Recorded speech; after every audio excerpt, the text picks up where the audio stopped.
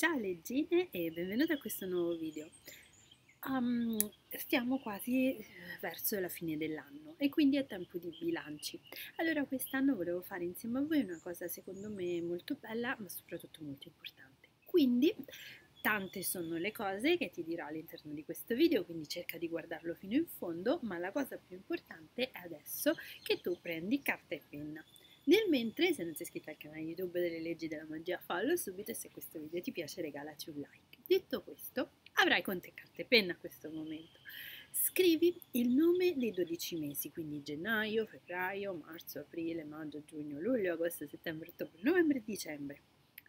Prenditi un momentino di tempo, puoi anche ritualizzare questo momento, puoi prendere una candelina, creare un'atmosfera un po' soffusa, puoi accendere un incenso che ti piace, non è importante l'odore, l'importante è che ti piace a te o un bruciessenze, quello che desideri.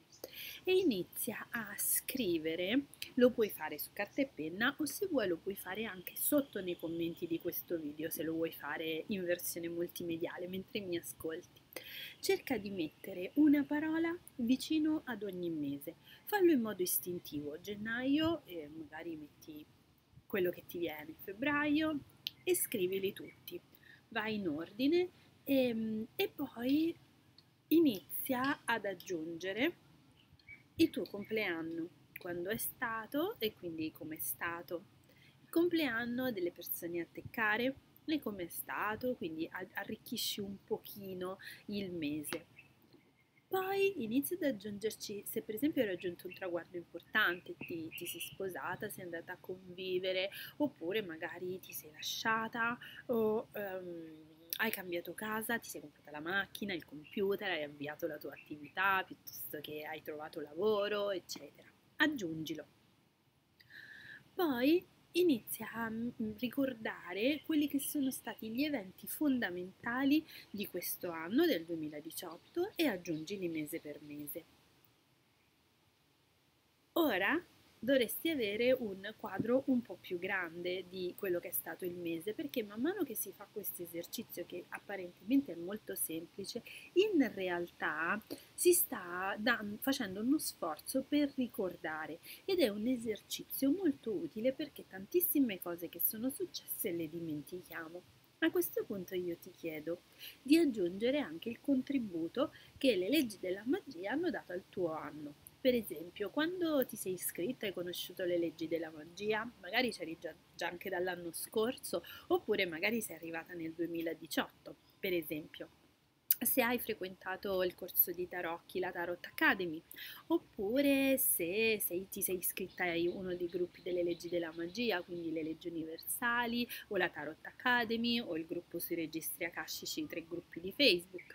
Oppure se per esempio ti sei iniziata con me ai registri akashici o se hai acquistato il mio nuovo oracolo, quello dei registri akashici, aggiungici anche queste cose relative alla tua crescita personale, prevalentemente delle leggi della magia, però poi insomma puoi metterci anche altri corsi che hai frequentato. E cerca di, come dire, cogliere quello che è stato il contributo che le leggi della magia, perché chiaramente io parlo per me, però insomma ti ha dato, ti ha aiutato magari a, non lo so, a sentirti parte di una community, a non sentirti sola, ad essere motivata, ti sta aiutando nella tua crescita spirituale, oppure quello che desideri. E questo, a prescindere se la lista la vuoi tenere per te, perché giustamente c'è la privacy, però questo se ti va condividilo così avrò modo di migliorarmi anche nell'anno prossimo inserendo tutte le cose che preferite. Questo è un brevissimo esercizio che però va fatto proprio perché poi faremo anche altri esercizi per, come dire, gli obiettivi del 2019, però intanto è molto importante tirare le somme del 2018 perché spesso si fa presto a dire ah è stato un anno del cavolo, ah è stato un anno da dimenticare. In realtà qualunque cosa ci aiuta a crescere, qualunque cosa ha avuto dei momenti meno belli perché la vita è anche fatta così, però ho avuto anche dei momenti belli, quindi io con questo video vorrei farti focalizzare sui momenti belli e poi ti voglio invitare a fare questo esercizio con me e quindi ti invito a leggere il tuo gennaio e dire grazie gennaio 2018. Poi leggi febbraio. Grazie febbraio 2018 per quello che mi hai portato. Poi leggi marzo. Grazie marzo 2018 per tutto quello che mi hai donato. Aprile. Grazie aprile del 2018 per quello che ho ricevuto.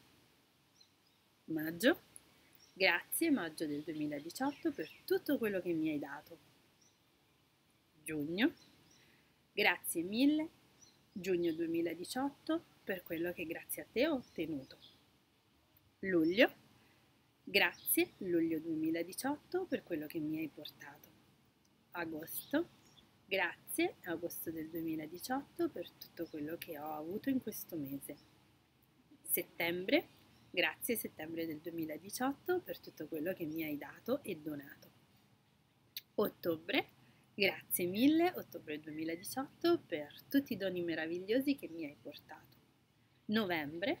Grazie mille novembre 2018 per tutto ciò che mi hai dato. E dicembre, che è adesso, grazie mille dicembre 2018 per tutto quello che mi hai già donato e che mi stai donando e che mi donerai. So che sarai meraviglioso in questa tua conclusione di anno. Questa frequenza di gratitudine ti aiuterà a focalizzarti sulle cose positive del tuo anno, che per quanto difficile comunque ce ne sono state, e soprattutto ti predisporrà ad un 2019 meraviglioso.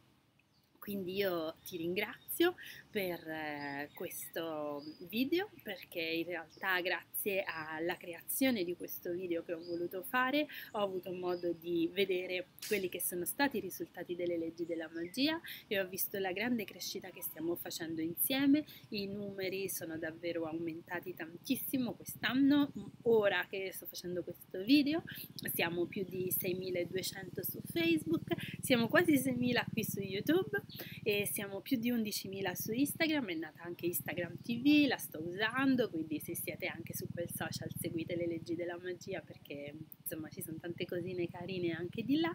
Sto cercando poi su ogni social di dare qualcosa, di non farli tutti uguali, perché personalmente non mi piace quando, non so, seguo qualcuno e mi dà la stessa cosa su tutti i social. Non mi piace per due motivi. Il primo è perché, come chi è diventata imprenditrice di se stessa grazie al corso quest'anno, sa che ogni social ha le sue caratteristiche. Quello che va bene su un social non è detto che vada bene su un altro social. Faccio un esempio breve: per esempio Instagram è un social fotografico, quindi servono delle foto per comunicare.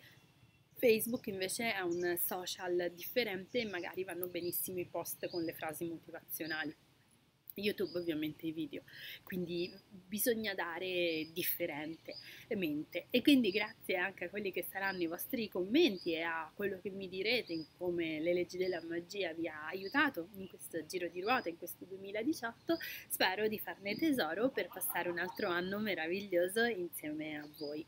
Ti auguro di tirare delle somme e ti auguro di aver passato un anno meraviglioso, e anche se è stato difficile ti invito a focalizzarti su tutte le cose belle che hai avuto, perché sono sicura che saranno molto di più di quelle che ricordavi così a pelle. Quindi grazie, e grazie di aver passato un anno con le leggi della magia.